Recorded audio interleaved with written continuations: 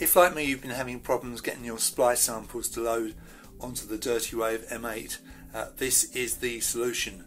This is a copy of my Splice folder on my Mac, so that I don't mess up my actual Splice folder. Basically it's the same thing, and just imagine you've taken your SD card out of your Dirtywave M8, put it on your Mac, and I'm sure it works the same on the PC, and you want to drag samples from your Splice folders onto your M8. And if you just drag the Splice file, the entire thing, onto your M8 micro SD card, it will copy all the folders and everything, and that's a problem because on the M8 you've got the limit of 128 characters, not just for the name of the sample, which is this thing over here. This is the actual thing that you play, this WAV file, but all these enclosing folders add to the total.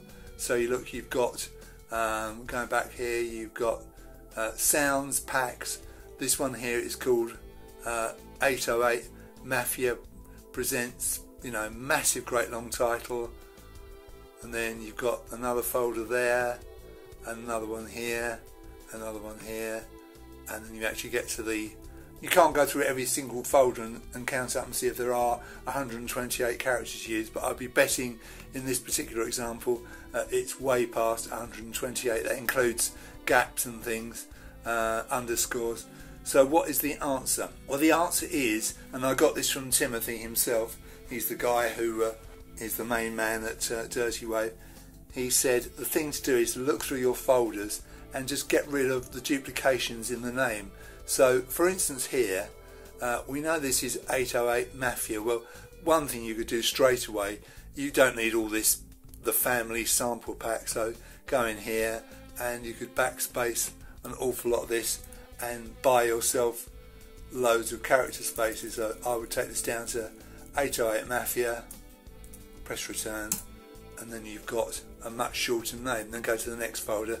Well, okay, you don't really need Southside, do you? I mean, so again I would go to sample pack and I would backspace that and press return, and then let's go to the next folder. I'm sure you're getting the idea. So this is tonal, go through and backspace all the stuff you don't need out to give yourself more character spaces, bringing it way below the 128. And then when you put your card back in your M8, all these samples will be read without any problem. So if you're having trouble, it's because you've got too many character names, not just in the name of the actual sample itself, but with all these folders that enclose that sample. And yes, it is a bit of a rigmarole. Maybe Tim will sort that out in the future. Maybe there'll be a way to get more than 128. But if you're like me, a Splice subscriber, it's great to get all those lovely Splice samples on your M8 for use in your songs. Anyway, I hope that helps, and thank you for watching.